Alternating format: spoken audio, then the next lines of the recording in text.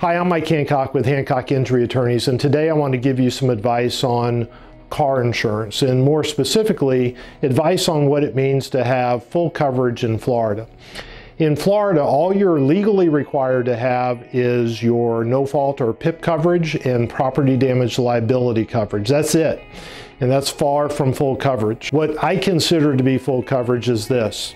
You have to have your PIP, you have to have your property damage liability, but then to have full coverage, you also need to have bodily injury liability coverage, collision coverage, comprehensive coverage, rental car reimbursement, and most importantly, you need to have uninsured motorist coverage.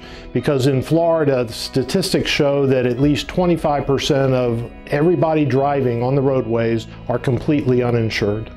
So uninsured motorist coverage is the most important coverage you can have in addition to your PIP and property damage liability. And you can watch some of our other videos that gives you a better explanation of all the benefits of uninsured motorist coverage.